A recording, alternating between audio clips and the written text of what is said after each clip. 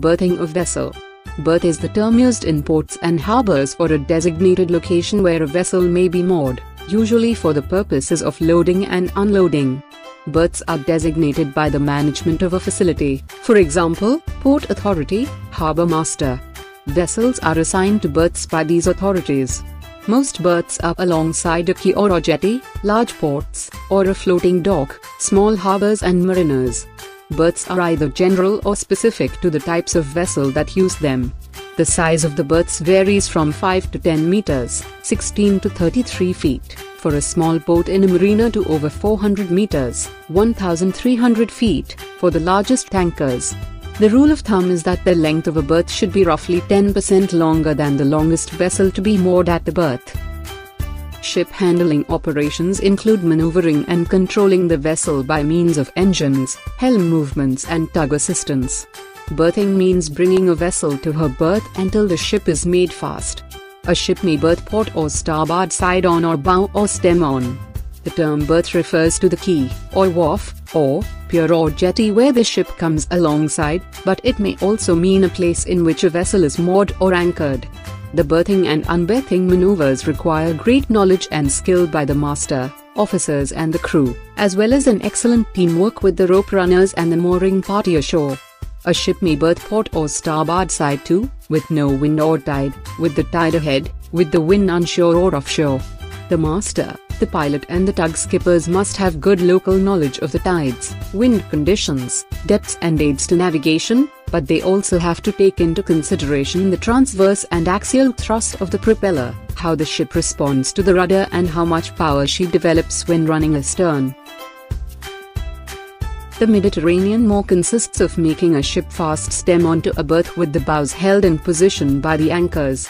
Usually about 4 shackles of cable are used on each anchor, and it is preferable, although not always possible, to achieve a reasonable spread between the anchors so that the bows are held securely in a beam wind.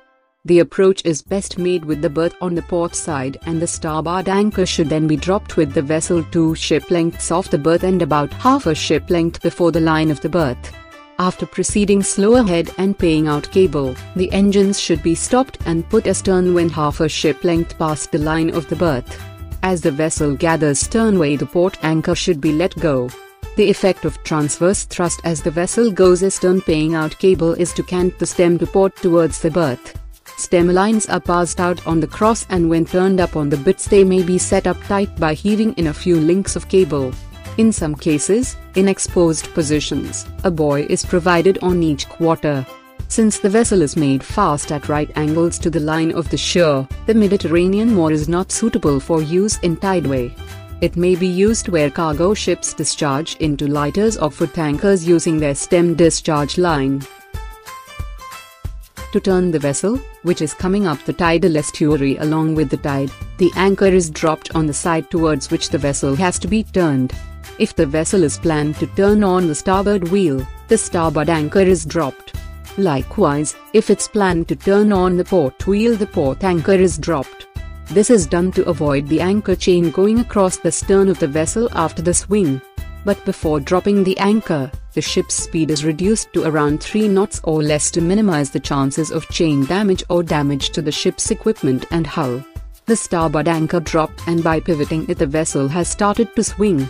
For a ship having a normal right-handed propeller, which comes up with the tide, the starboard anchor is dropped so as to take the advantage of the canting, that is, swinging of the stern due to transverse thrust, which is essentially a sideways force acting on the stern of the vessel moving forward or astern. The ship is brought up with the help of the anchor, that is, her way has stopped and the vessel is riding only on her anchor. To turn the vessel, which is coming up the tidal estuary along with the tide, the anchor is dropped on the side towards which the vessel has to be turned. If the vessel is planned to turn on the starboard wheel, the starboard anchor is dropped. Likewise, if it's planned to turn on the port wheel, the port anchor is dropped. This is done to avoid the anchor chain going across the stern of the vessel after the swing. But before dropping the anchor, to turn the vessel, which is coming up the tidal estuary along with the tide, the anchor is dropped on the side towards which the vessel has to be turned. If the vessel is planned to turn on the starboard wheel, the starboard anchor is dropped. Likewise, if it's planned to turn on the port wheel, the port anchor is dropped. This is done to avoid the anchor chain going across the stern of the vessel after the swing. But before dropping the anchor, the ship's speed is reduced to around 3 knots or less to minimize the chances of chain damage or damage to the ship's equipment and hull. The starboard anchor dropped, and by pivoting it, the vessel has started to swing. For a ship having a normal right-handed propeller, which comes up with the tide, the starboard anchor is dropped so as to take the advantage of the canting, that is, swinging of the stern due to transverse thrust, which is essentially a sideways force acting on the stern of the vessel moving forward or astern. The ship is brought up with the help of the anchor, that is, her way has stopped and the vessel is riding only on her anchor. To turn the vessel, which is coming up the tidal estuary along with the tide, the anchor is dropped on the side towards which the vessel has to be turned. If the vessel is planned to turn on the starboard wheel, the starboard anchor is dropped. Likewise, if it's planned to turn on the port wheel, the port anchor is dropped. This is done to avoid the anchor chain going across the stern of the vessel after the swing. But before dropping the anchor, the